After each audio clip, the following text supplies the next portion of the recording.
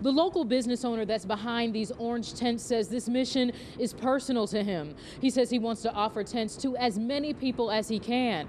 But he says he's getting pushback from the city of Chicago, and pretty soon these tents are going to have to be removed. Andy Robledo is a successful business owner at a local plant shop. He's grateful for where he is today, but admits his journey wasn't easy. So I'm an addict in recovery myself, and I've seen both sides of it. So I've seen how substances can ruin your life. Last year, Robledo started providing these ice fishing tents to give the homeless a warm place to live. He says they're also more aesthetically pleasing.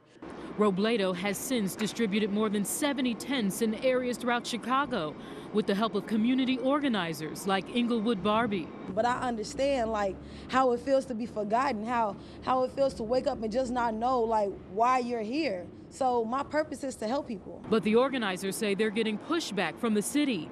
Earlier this week, the Department of Family and Support Services tagged the tents with these red notices, indicating the items may be discarded because they violate City Code 10-27070, which prohibits storing personal property on the public way. Nina Spoden, who lives in one of the tents, says a city worker told them not to get too comfortable because they wouldn't be there much longer. They're hoping they'll be able to stay. Having people come out and help just out of, their own hearts means a lot to us. I think it's good, I guess, if you need a home, but also I don't know if it's promoting living on the streets, so it's interesting. The city tells the ABC7i team that these notices were placed on the tents so they could conduct a cleaning and that no resident is being relocated as part of this project.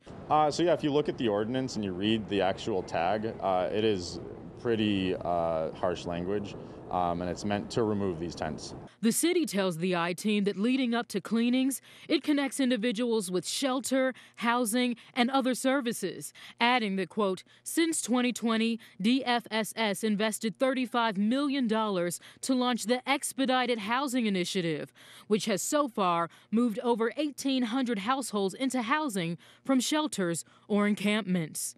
The organizers behind these tents say they're hoping to meet with the city in the coming days to try to convince them to leave these tents right where they are. Hey, if you like that video, be sure to subscribe to our ABC7 Chicago YouTube channel.